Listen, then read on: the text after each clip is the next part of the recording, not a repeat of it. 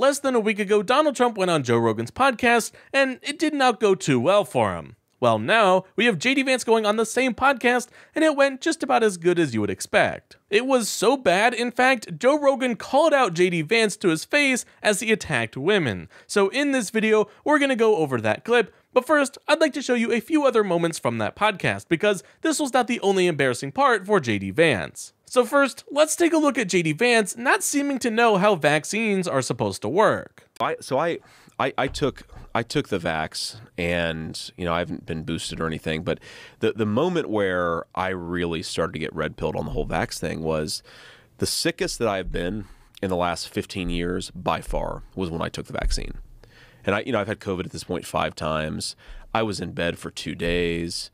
My heart was racing. I was like, the fact that we're not even allowed to talk about that, even, no like serious injury, but even the fact that we're not even allowed to talk about the fact that I was as sick as I've ever been for 2 days, and the worst COVID experience I had was like a sinus infection, I'm not really willing to trade that. Yeah, that was really dumb. JD Vance said that he felt sick after the vaccine, which is kind of what happens when you get a vaccine. He also said that the symptoms when he actually got sick were not as bad as the vaccine, so because the vaccine was worse, that makes the vaccine bad. Now, I cannot tell if JD Vance is just an idiot or going along with the talking points, because yeah, that's exactly what's supposed to happen. Now, another insane thing that happened was Joe Rogan point blank saying that, hey, you shouldn't be prosecuted for going across state lines to get an abortion, and JD Vance had the audacity to say that he's never heard of that happening. Just take a look at this. One of the issues is that men are making decisions for what women can and can't do. I hear that. And one of the more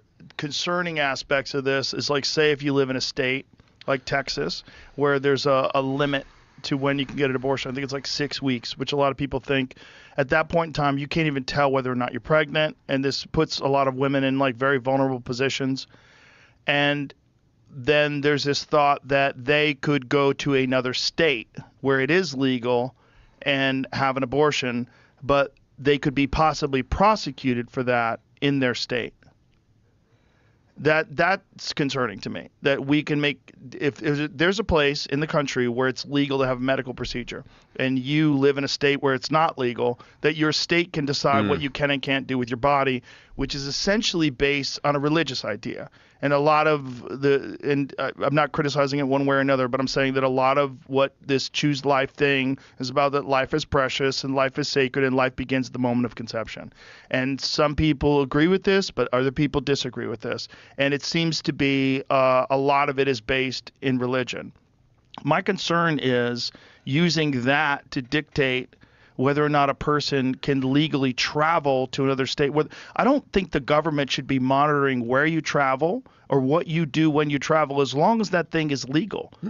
And I'm concerned with this idea that you could be prosecuted for it in your state for doing something that's legal somewhere else. I don't like the idea, to be clear. I've not heard of this, maybe as like a possibility, but not as something that actually exists in the law. But I've not heard of somebody being arrested, and I don't like the idea of arresting people for moving about the country. I haven't heard of them doing it either.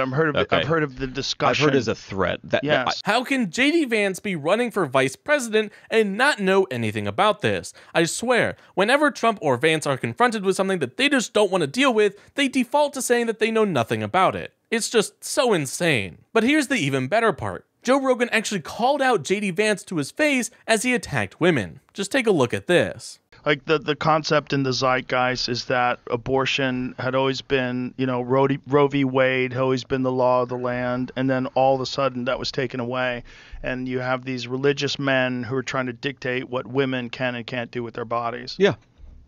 No, look, I mean, again, I understand that.